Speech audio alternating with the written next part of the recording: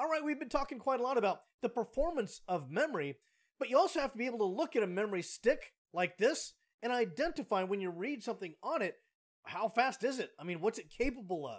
Only by reading that and by looking at my vendor, wherever I buy my memory from, only by being able to understand what I'm reading on the memory modules or on the packaging or whatever, can I identify whether or not it'll go in my computer, whether it's compatible, whether the speeds are right, and so forth.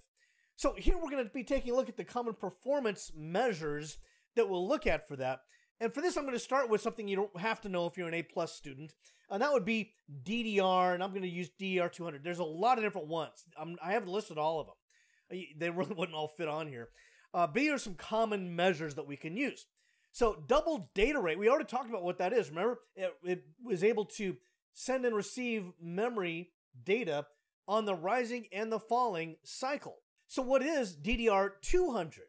It's kind of ingenious. It has the ability not only to take advantage of sending and receiving data in and out of memory on the top of the cycle and the bottom of the cycle, it's also able to split the signal. So now it can do it on top, bottom, and it doubles it, okay? So now in addition to doing on the top and the bottom of the signal, we've doubled it to give us an effective clock speed of 200, okay? What you do is you start with a multiple here or a factor of 100, and then you just multiply it because we know that we've been able to split the signal here and get another whole cycle out of it. Now let's just stay to the left of this table that I've got up here, and we'll continue on here in a moment. But let's take a look at this next one, DDR2. Now that one would be the next generation of this. What did it do? It figured out a way to double it again. So instead of getting just 200, now we're able to multiply it times 2 again, and it just splits things up again. Is all it's really doing there in the wavelengths in the cycle in our megahertz. Now we've got 400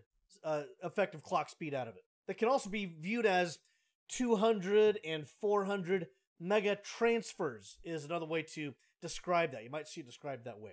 How about DDR3? Now with this one, these ones right here, by the way, are A+ relevant. With this one, it's 1600. How did we arrive at 1600? Well, we just took all of this, and I skipped a step. There's also an 800 in there, but I didn't have enough room for all of it. We just have a 100 times 2 is 200, times 2 is 400, times 2 is 800, times 2 is, 1600. So now we've arrived at 1600 mega transfers per second. And you'll see that listed as DDR3-1600. Next one, you just do the same thing, except we're multiplying that again. So now we were at 1600 at this level. Now we multiply that times 2, we're at 3200. We were at 3200 here. So now we multiply it by 2 again, and now we're at 6400. And that's pretty much the top of what you can arrive at in current memory with DDR5, and what I've seen is the fastest so far is 6400. And again, it's just figuring out multiple ways to split up these megahertz cycles into smaller and smaller slices and being able to send data simultaneously within those slices. Now let's also take a look at further to the right here. So starting again with this one here, this module might be named, you'll see it named different ways, but this might be called PC 1600. What does that mean? Well, we have to understand that in computing, we work with bits, which is just like this, 8 bits of data, 2, 3, 4, 5, 6, 7, 8. Okay, I think I wrote 8, yeah. So that might represent something in data, okay? Now, together, all 8 bits equals 1 byte, okay? So I can look at this whole thing collectively as a single byte. When it comes to the PC module name, what it does is it takes whatever my DDR rating is here, which is 200, and you multiply it by 8, because that's how many is in a byte, right? So you take this times 8, and that gives you this PC name. All right. What's the data rate for that? Well, that will be really the same. Whatever the module name is, whatever we see on the end of it, that's the same as how many megabytes per second can be transferred in and out of that memory module. So a DDR200 is capable of transmitting 1,600 megabytes, not megabits, by the way. Megabits would be in network traffic, for example. Megabytes per second. So here we have DDR2, and that is capable of 400 clock speed, remember, but what's 400 times 8? 32. So that would give us a PC2 module name would be capable of 3,200 megabytes per second. Again, these are the same. And then you can see we go further down and further down. until finally, at this time of this recording, one of the fastest ones you can get would be 51,200 megabytes per second. Wow, that's an amazing throughput there. Now, the other thing you'd want to know is probably the voltages of some of these. Some of these can be different than what you see here. So some of these you might see as DDR3, L. It might have an L after it. That would be low voltage.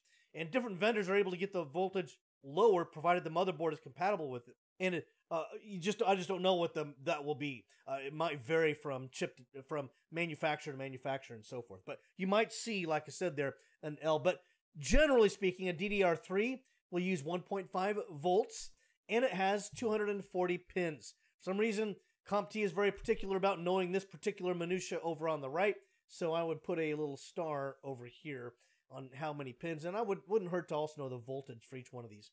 Okay, so DDR4 would give us 1.2 volts. By the way, we go down and down in the number of voltage. That's only because of advances in technology and the ability to keep the memory refreshed. Remember, it has registers that have to be refreshed, and in order to keep the data in there, used to be we would need more voltage. On older chips, we'd have to have 5 volts of power. Now they've just been able to whittle it down further and further, but these will use 288 pins. So the notch location in DDR3 is in a slightly different place than in DDR4, which actually uses 2 notches, and DDR5 also uses 2 notches, but they're again slightly offset, so you cannot install any of these in other DDR slots. I can't install DDR3 in a DDR4 or 5.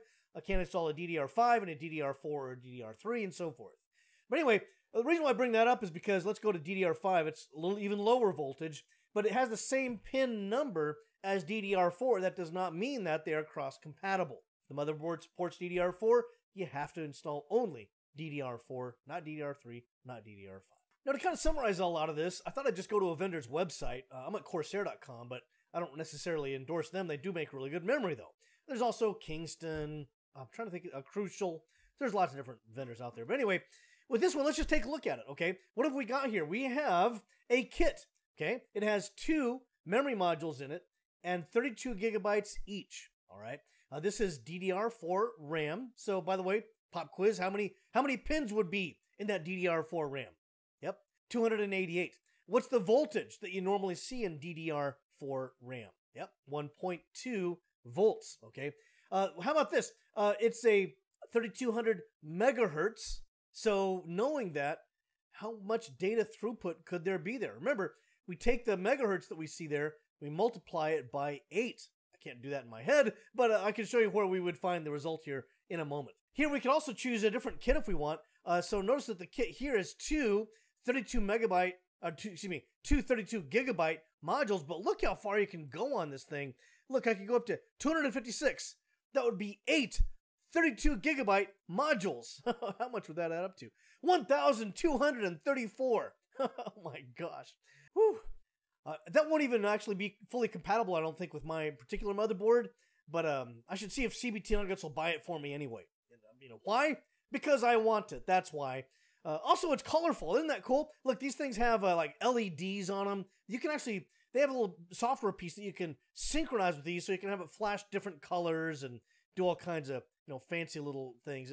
These gaming RAM devices are pretty cool. Anyway, let's get on to the technical specs here. If I go to the tech specs right over here, then we can see that, again, we get more details out of it. Now, look over to the right here. It says the SPD voltage is 1.2 volts. That's, again, the standard DDR4 voltage. These particular memory modules are designed to handle what we call overclocking. That means you apply extra voltage to them, and you can get a performance boost out of them by doing so. It's been tested up to 1.35. So what you'll do is you would go into your BIOS, and if the BIOS supports this overclocking, then you can say, instead of 1.2 volts, I want 1.35 volts. Now, could you go to 1.36, 1.37, 1.4, I don't know, higher? Yes, you could. But the vendor does not support it beyond that. They have tested it up to 1.35.